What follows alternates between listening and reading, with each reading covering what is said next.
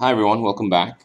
Just to recap on what we did uh, earlier in part one of this series of videos, we created a web application or an ASP.NET application where we've downloaded a database and into this web form, and then when you click this button, this list all recipes, then a set of recipes will appear in the list box.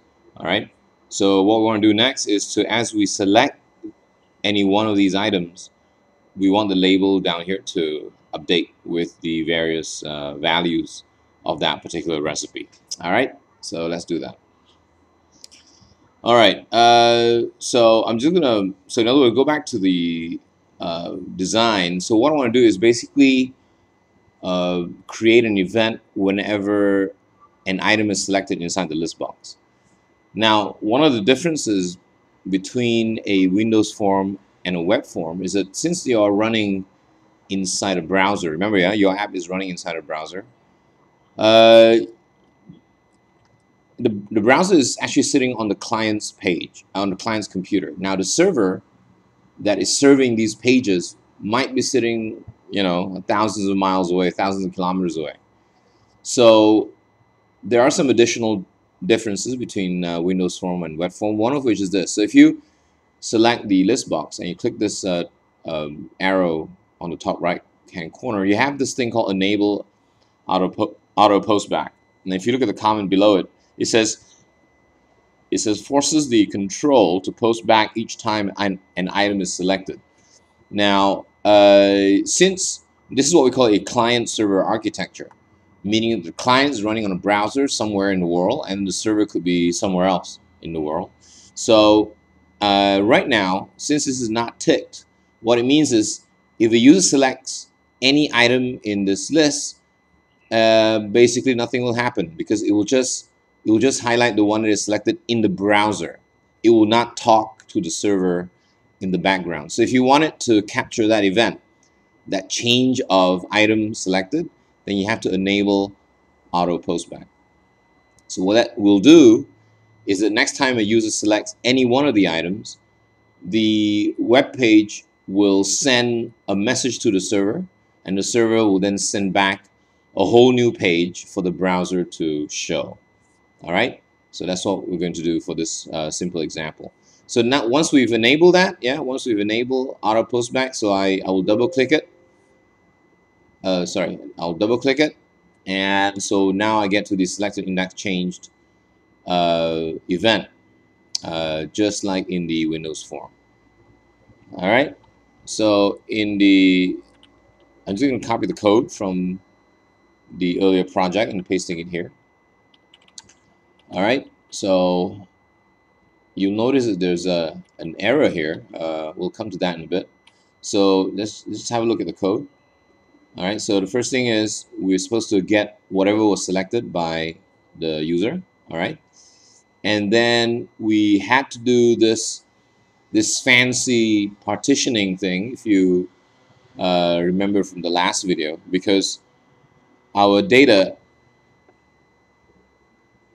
if you remember from the app, remember our data is actually consists of like several parts. You have the name of the recipe, and then the space hyphen space, and then you have the energy, all right, number at the back.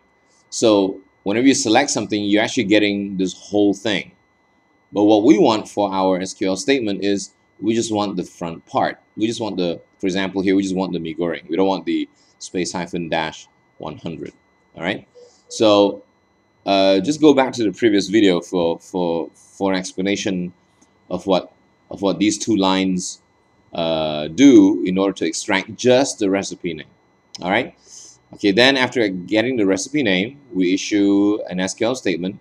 Here using a parameterized approach to substituting values into the where clause, by using SQL command parameters.add with value. All right.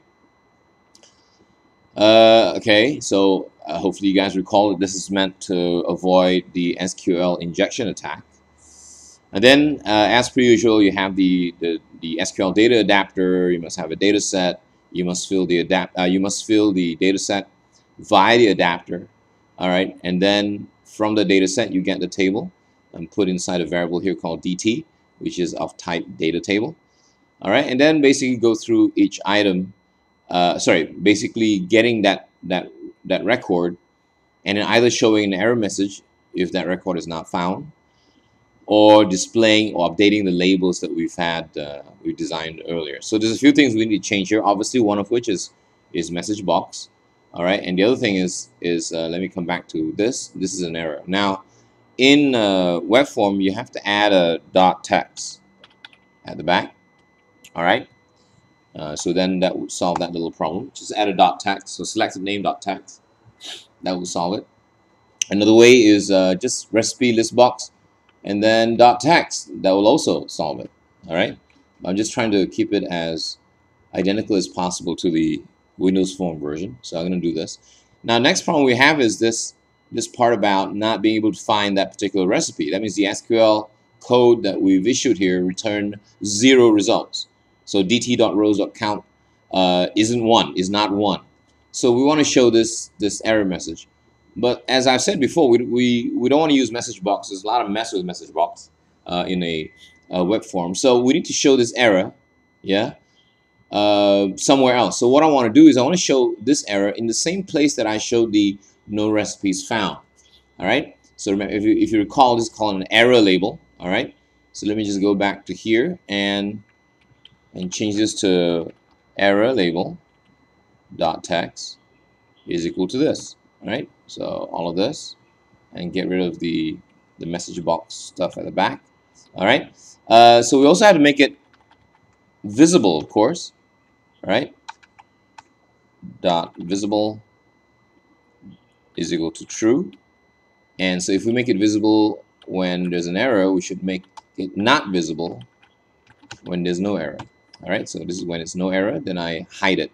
Now, because we've changed the text here, so we also need to update the earlier error.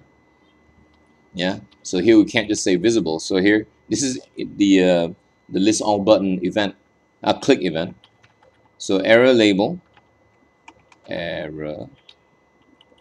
dot text is equal to no recipes found. All right, so that's the error message you want to show on the label. All right, so I think that's about it. Okay. All right, okay, so let's do this. Maybe I'll demo one first without this item being enabled. All right, so let me do that first. Let me just run this.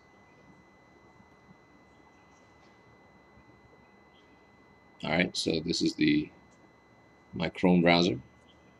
So list, and then when I click, as you can see, nothing happens. All right, so if I close this, come back to this list box, and now enable auto postback, and then run it.